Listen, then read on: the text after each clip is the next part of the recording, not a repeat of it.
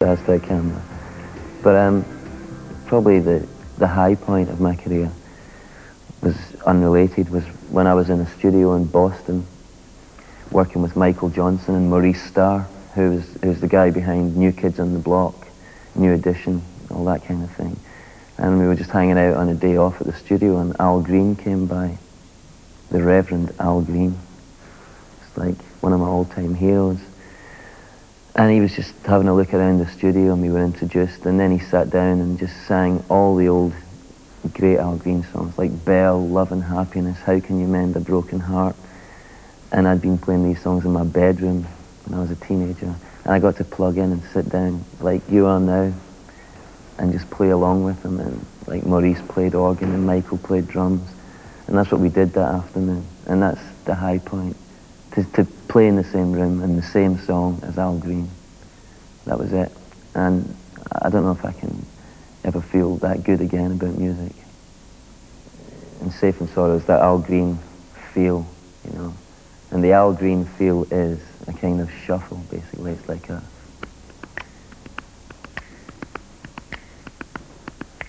You know? Sorry, Al. It's like him.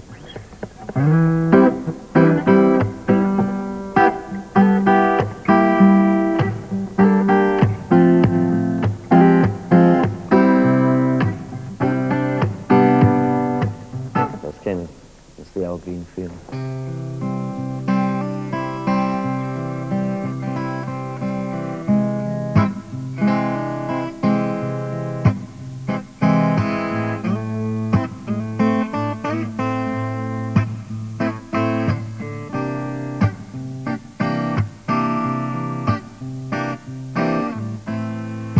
I'm not trying to say I'm so much stronger than you. I'm just trying to save you from that long dark night.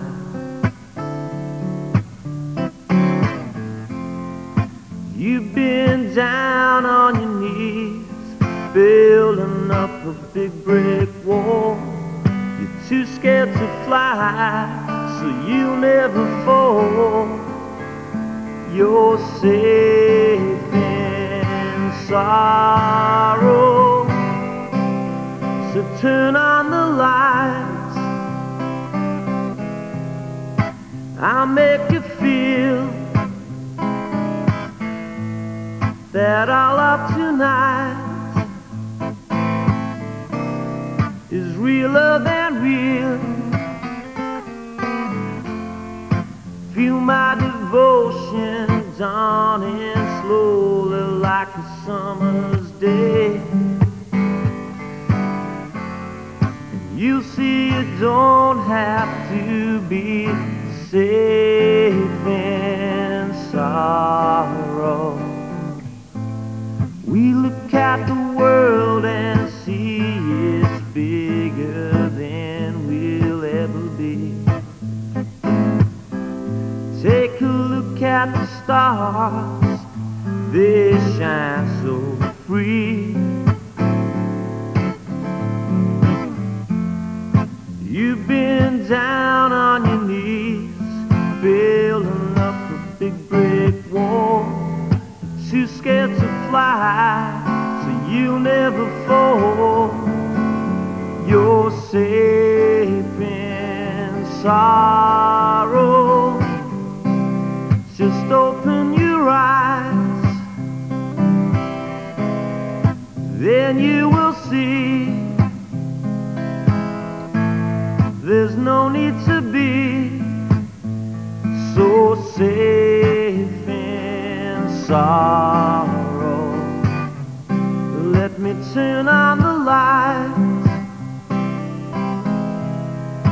then you will see my love is for free. You're safe from sorrow now.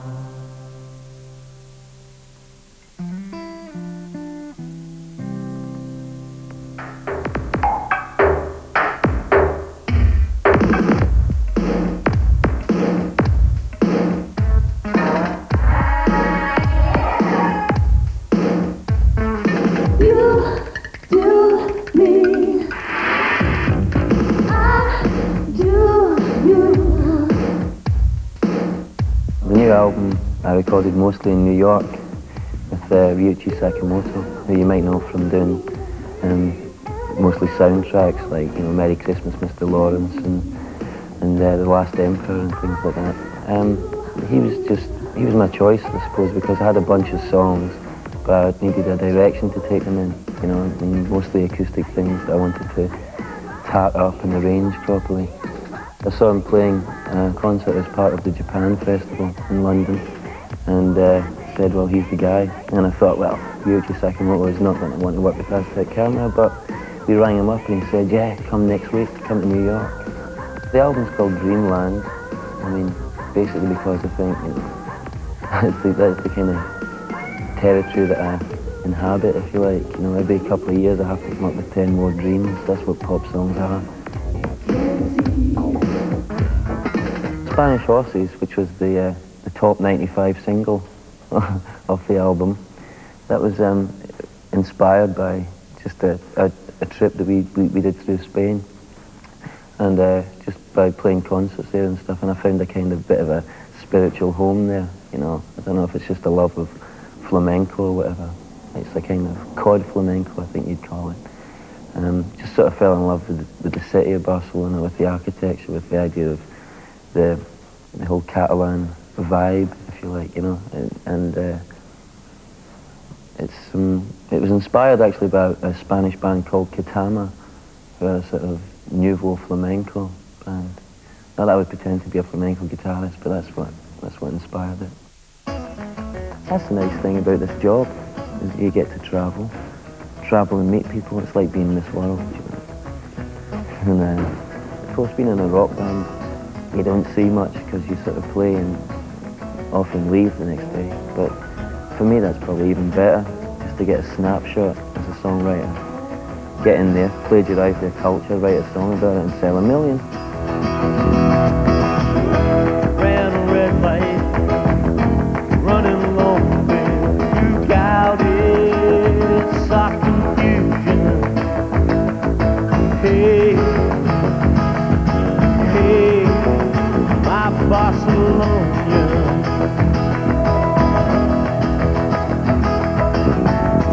Such a gentle Jones running through my bones, like the real call. It calls, it calls, it calls the night home, and then her eyes like Spanish horses dance through life as language dies.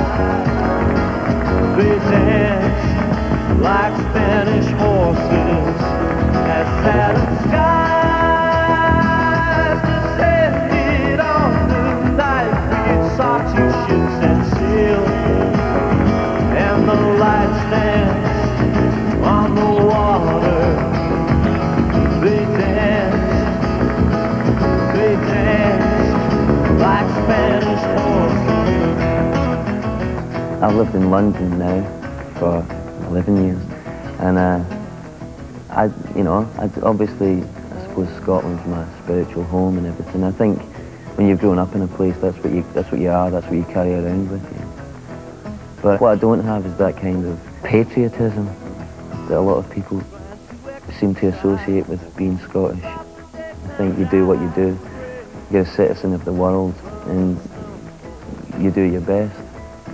So, yeah, I do have a fondness in coming back to play in Scotland, but I don't have those silly things that people expect of you. I don't rush up the road, as they say, looking for, you know, square slice and plain bread. I just don't believe in all that. I think it's nonsense, man. I think Scotland's got a bit more to offer than that.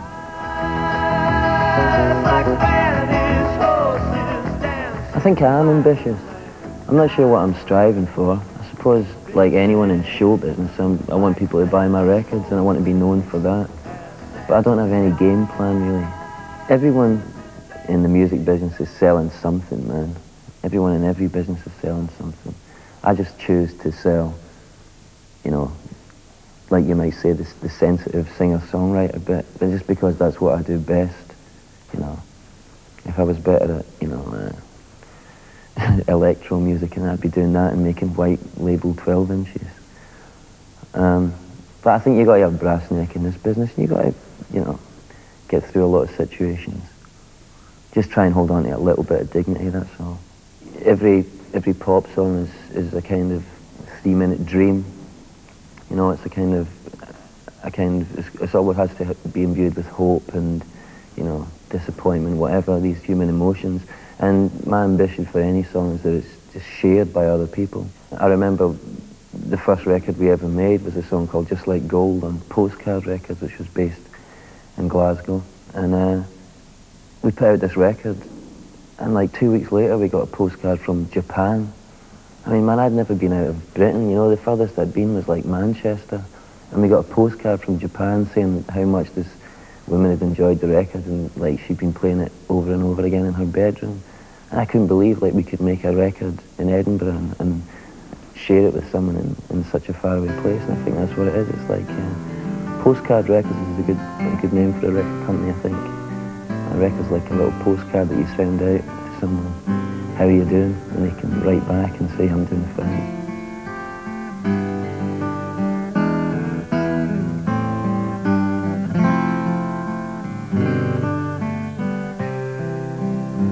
When you're the belle of the ball, it's hard to fall.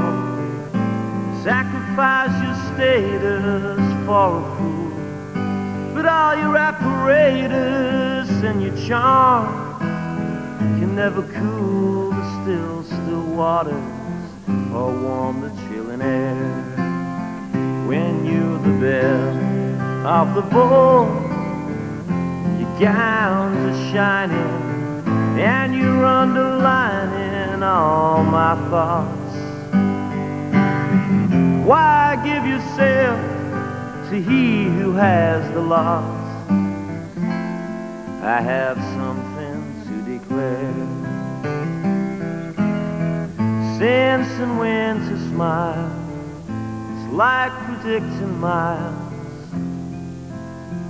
You'll never know.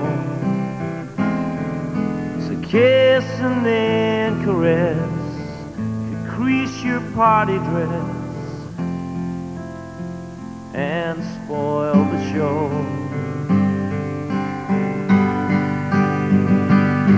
So the belle of the ball will bow to protocol.